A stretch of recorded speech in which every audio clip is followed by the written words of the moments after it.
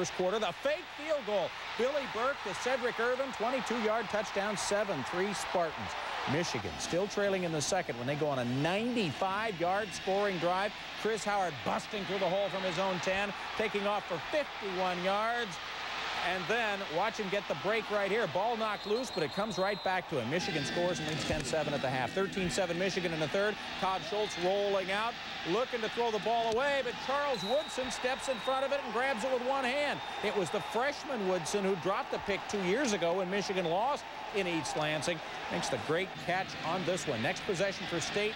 Woodson steps in front of another pass for the INT that sets up a field goal. Michigan finished with 6 interceptions and win it 23-7. The Wolverines visiting Illinois. Second quarter, 17-0 already. Boilermakers.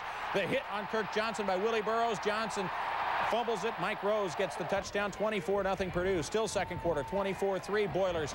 Billy Dickens to Brian Alford for the touchdown. 31-3 Purdue. At this point, they win 48-3. Early in the third, 24-7 Mizzou. Corby Jones, 23 yards on the option. Tigers with a 30-7 lead. But the Cowboys defense would pick it up. Jamal Williams, the pop on Corby right there. Then early on in the fourth, Oklahoma State was only down 8 now. Tony Lindsay to Alonzo Mays. After a Lindsay pass for a 2-point conversion, we're tied at 30. Still tied. Under 10 left in the fourth. Lindsay to Mays again. Cowboys up 37-30. 26 ticks left. Same score. Jones finds Ricky Ross. 38 yards for the score. Game tied at 37. We go to overtime. In fact, we go to a second overtime. Tied at 44. Jones scrambling 15 yards for the touchdown. 51-44 Missouri. Oklahoma State would answer on their chance. Lindsay rolling and just crosses the plane for the touchdown. 51-50. State still down 1. Cowboys go for the win. Lindsay keeps it. He's stuffed by the Tigers defense. Missouri wins. Larry Smith, the coach, couldn't believe it, and what a victory it is. So Oklahoma State, their first loss. Kansas tonight. Jesse Cush in a punt situation. His kick blocked by Kansas, but Joe Makovica scoops up the ball and takes off behind Nebraska blockers. First, Octavius McFarland flattens one Jayhawk. Then moments later, watch Chad Kelsey clearing a path. Makovica would pick up 20 positive yards and actually a Nebraska first down. First play of the second quarter. Nebraska, a more traditional big play. Scott Frost on the keeper on the option, bolts up the middle, 27 yards for the touchdown. Makovica added 2 scores. Nebraska of the game. Travis Minor takes the handoff from Thad Busby and does what Warwick Dunn wishes he could have done on the last play the last time they were at Scott Stadium. Goes for a touchdown. 87 yards, and after 24 seconds have come off the clock, Florida State's up 7-0. On their second possession, after Busby missed a couple of passes, he goes deep to Peter Warwick, who makes the great leaping catch for a 38-yard touchdown. 14-zip Seminoles. On their third possession, Busby fakes a handoff and will fire it to E.G. Green. 74 yards later, stop the fight. It's 21-zip after 5 plays. The Seminoles have 3 touchdowns and 53 seconds of possession time. They go on to win it 47-21. The Seminoles' #1 overall defense allowed -9 yards rushing to the Amos Zaraway in for a big day. Second quarter, up 10-7 already. Zaraway on the Statue of Liberty hauls it down to the 1-yard line. West Virginia would score on the next play and go up 17-7. Tex Frank Beamer looking for a way to stop Zaraway. There would be no way. Later in the second, Zaraway bolts into the open field. 46 yards later, they finally wrestle him down at the 27-yard line.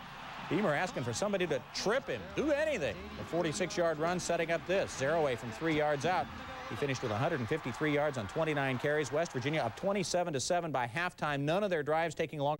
The Wildcats, it's not some dog anyway. Second quarter, scoreless game. Robert Edwards gets the ball, sweeps left, breaks loose. 80 yards later, he's in the end zone. He also had a 44-yard touchdown run, 186 yards in the day. 7-0 Georgia after this one. Last minute of the first half. Game tied at 7, but Kentucky hasn't played it safe all year, and they're going for more here. Tim Couch's pass tipped by Brandon Tolbert, picked off by Ronald Bailey. A 37-yard touchdown. Bailey's second in 2 weeks. 14-7 Dogs. Fourth quarter, 23-13 Georgia. Kentucky threatening with under a minute to go. Couch picked off again by Kirby Smart. Georgia wins it 23-13. Hal Mumme not happy. Couch 41 of 55. Bush. The last time they visited the Razorbacks in this game, it's Auburn picking up the fumble and running it in early in this one. They pull out to a big halftime lead, and then Arkansas, and then Auburn, Damian Craig going from there to Karsten Bailey, 61 yards for a touchdown. Danny Ford not real happy. Craig will be much more than happy. Auburn goes on and wins this one 26-21. This game almost. Ryan Leaf and the Cougars hosting Arizona in third quarter. Wazoo down 21-14. Leaf to Kevin McKenzie, 48 yards for the TD. Leaf 23 of 46, 384 yards. The replay confirms what we already suspected. It was a touchdown thanks in large part to a nice pick from the official. Fourth quarter now, State down 28-21, but they're on the move from the Arizona 17. The draw play to Michael Black, who rushed for 116 yards.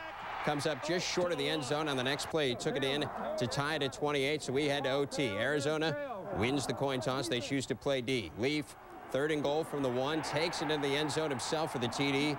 Washington State kicks the extra point. They're up 35-28.